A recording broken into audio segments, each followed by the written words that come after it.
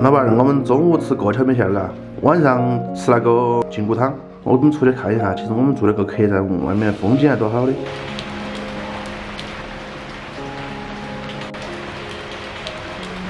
本来今天我跟老板两个准备昆明一日游，结果雨下得太大啊，然后我跟老板两个商量了一下，决定走到哪里黑就到哪里歇啊，先把吃的吃好啊，中午先去吃过桥米线，走。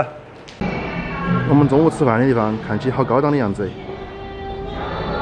那外面风景更好，都是下了雨夜呀，可惜了，可惜了。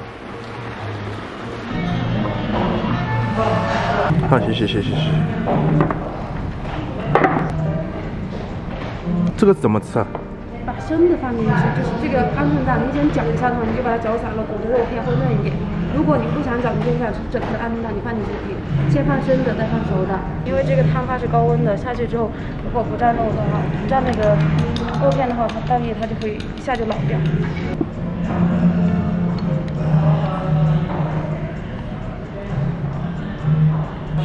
虾仁儿，煮熟的鸡肉块，静置30秒就可以。哦，好的。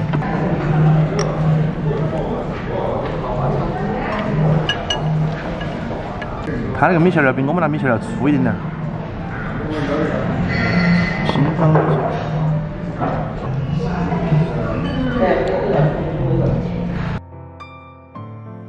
从现在开始，我都是一个探店主播了。来，先喝一口汤。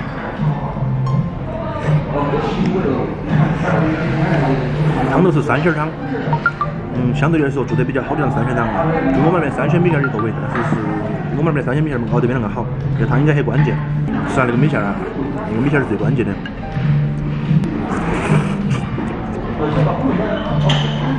还可以，作为那个价格，我觉得还是差不多。真鲜真香的那个菜基本上都在里面了，肉片啦、火腿呀、鸡肉啊。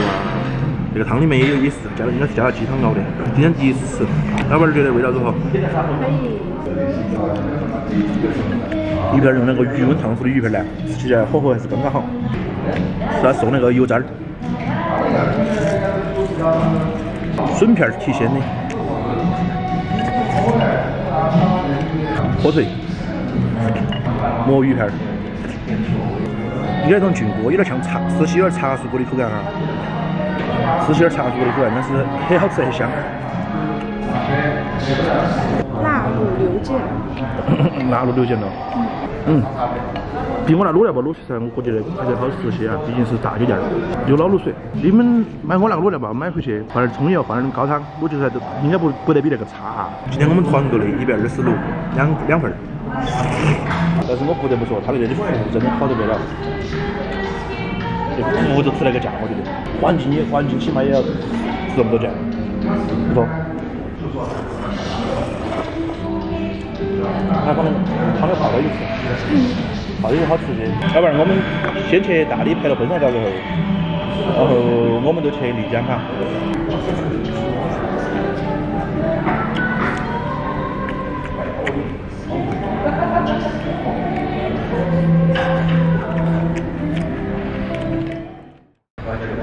好了，够了。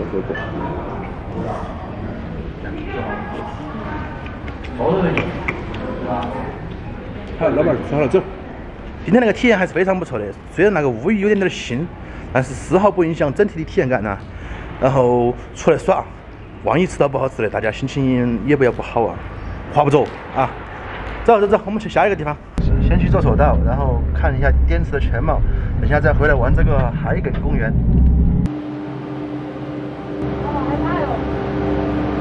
你怕什么？有我在。你是不是想说就是有我在才害怕？我比较重。我好害怕呀！你可以坐中间一点吗？我好害怕呀！你好烦呀！我都哭了，你还要露出表情？没关系，眼泪都笑出来了。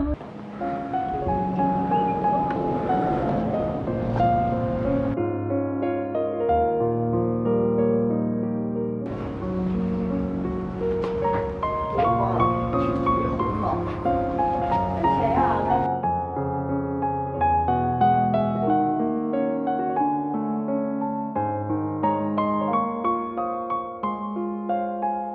一个喊价10块，我还价5块，他同意了。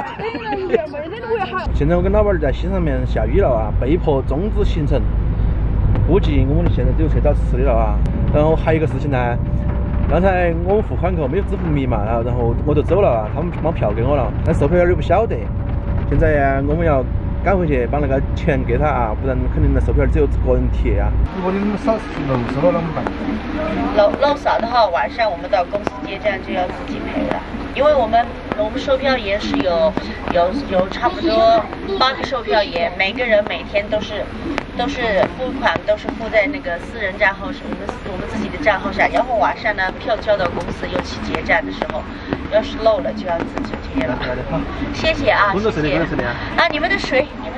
好，谢谢。好啊，谢谢啊，慢走啊。拜拜。今天那个西山之旅啊，落了雨，确实让我有点措手不及啊。现在我们要出发赶往云南昆明最好玩的地方啊，就是斗兰花市，是亚洲最大的鲜花集散基地啊。走，观众朋友们，我们下期再见，拜拜。